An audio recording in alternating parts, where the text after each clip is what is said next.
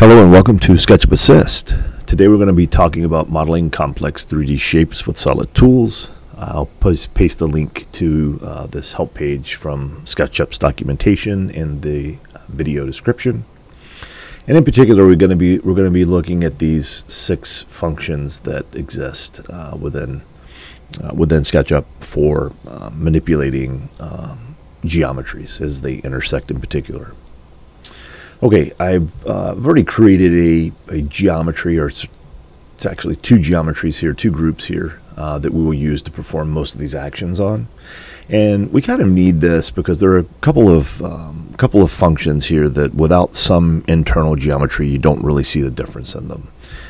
And those 2 are outer shell and union. And so as we take a look at these, we'll kind of highlight the differences in them. And again, you need these internal geometries to understand the difference in those 2 functions. With all of the solid tools, and note that I have the solid tool palette open here. With all of these, you need 2 solid objects in your that you're operating on, and they must have fully closed surfaces. And you will know if you don't have a fully closed surface because that particular function will not apply. The other thing is you can't have nested groups within the group. So if you have a group that has nested groups, you will not be able to perform these operations on them. So what we have here are 2 independent groups. They're basically the same groups, just rotated and inserted into one another. They are independent, though not nested groups. And so if I click in this one, it's separate from this one. So just to understand, we are in X-ray mode. K on the keyboard toggles that, and you can see the dotted lines in here indicating the internal sort of the hidden geometry. And let's start off with the most simple one, the free function, and that is the outer shell. And we're hovering over it here in the upper left of the tool palette.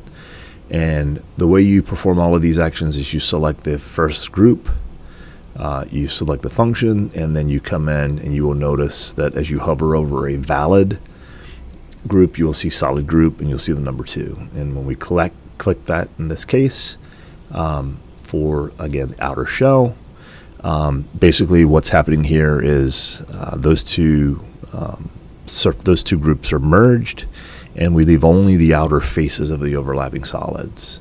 And so notice we have gone now from 2 groups to 1, and if I click on this, you will see this has all been merged into a single group.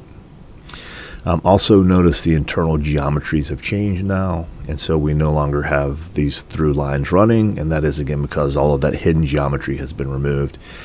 This is really an efficiency play largely, and that is if you have these sort of complex geometries with inner geometries, even though you may not be able to see those things, SketchUp has to render them, and there's computational overhead associated with that.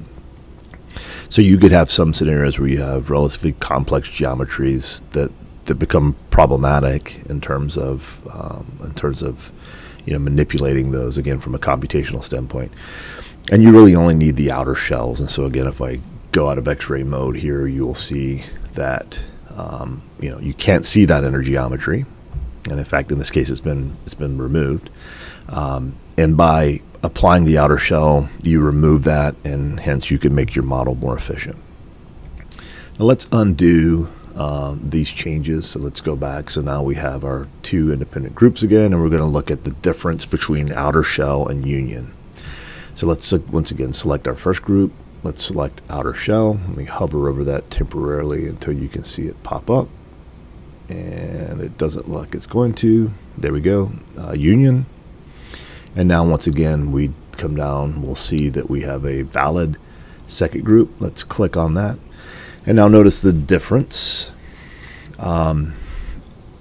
Just sort of quickly, you will see that there is now some inner geometry that we didn't have when we applied outer shell. And so this is the common inner geometry. This is the union of the inner geometry. And so not only have we merged the outer surfaces and preserved all of those, but we've also preserved the union of the inner geometry here. Once again, we've gone to a single group. And so again, if I click on this, we see that's a single group. And so we've, with the outer shell and the union, you take basically two groups, and you create one out of those. Okay.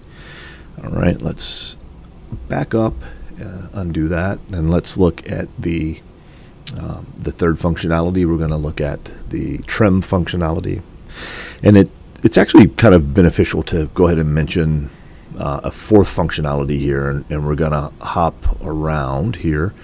We're going to look at the trim and the subtract, and these are related functions, and we will take a quick look here at how they're different. So let's select this. Let's go to the trim functionality. And so the trim, one solid trims another, but it remains in the model. And so in this case, this second group is going to have the overlapping geometry from the first group removed. And so let's select it. Let's select this. Let's select this. Okay. And now really to see this, we should come in here and hide this geometry temporarily, and you will see what has happened here. So let's back up for a moment here. Let's undo that function. Let's hide this just so you can see for sure what these two geometries. Again, the two groups we have here are identical. I've just simply rotated one of them, made a copy, rotated it, and inserted it. And so this is the geometry. So now let's come back and let's apply that one more time and have a look at the impact.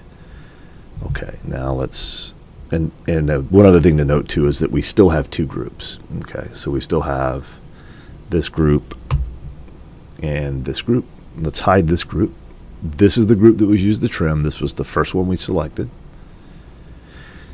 And now you can see we have basically carved out from the second group the overlapping geometry that arises from that first group insertion. So you can imagine here, if you have two objects you want to insert and you want to have a geometrically accurate sort of receptor for that geometry, so to speak, by inserting it in there and applying the trim function, you will carve out from the second geometry the overlapping pieces, yet in your model you still preserve the group that you used as the trimming template effectively.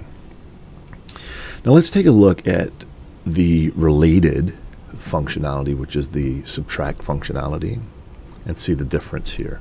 So let's select our first group again. Let's come here to the subtract functionality. Okay, now notice these are very similar functions.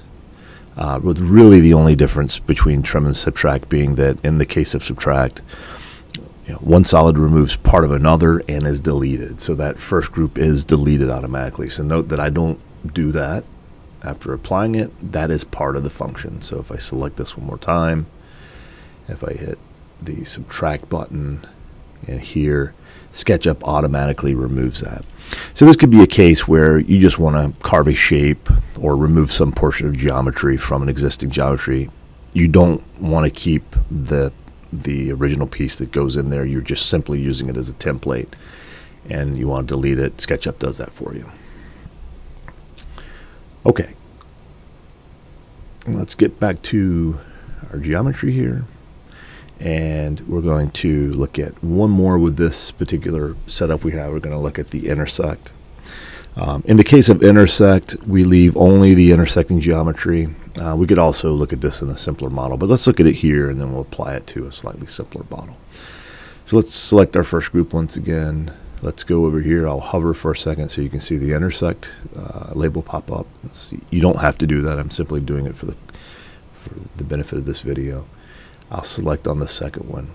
And now I've basically removed everything but the intersecting geometries. And so if we kind of scroll around here, you can see the pieces that remain in that. Let's move over and to a slightly simpler geometry. And you can see this as well. And it makes it maybe a little easier to see. And so in this case, I have once again two groups, but this is just a simpler setup. I have a large group here. I'll double click on it. You can see that.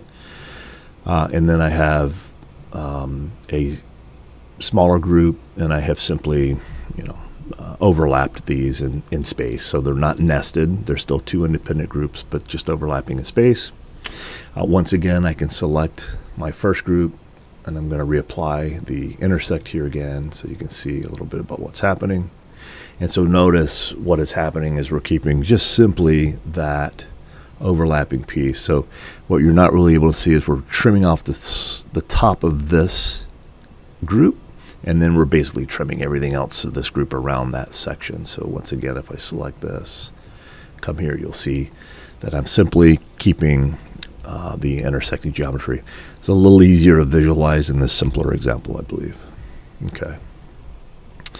The last one we're going to look at is the split, and this splits solids along intersecting geometry. And this one is quite interesting and quite distinct in that it leaves us with three groups. So in the previous functions we've looked at, we've typically had two groups remaining, or we've gone down to one. In the case of the split function, we actually end up with three groups. So let's select our first group, and again, just to clarify what's happening here, if we hide that, you can see that this is simply a three-dimensional sort of cube. And if I select this, I come in here, select my split functionality, and select this. Now, it's not immediately evident what has happened here, but if we come in, I still have my group here. But what you're going to see is that in this particular example, I now have this group, and you can really see it if I come in here and slide it back. So what we've done here is, or what the function I should say has done, is it has trimmed off the top of my original group, created a new group out of it. I still have my original group, and now I have a new third group. And so we have now broken this geometry, which is two geometries, into three independent pieces. And that is the split function. So again, these are very high-level examples of how these functions work, how you apply them. The way you really learn these is in getting some practical examples and applying them, and we'll take a look at some of those in later videos. So for now, that's all. Good luck.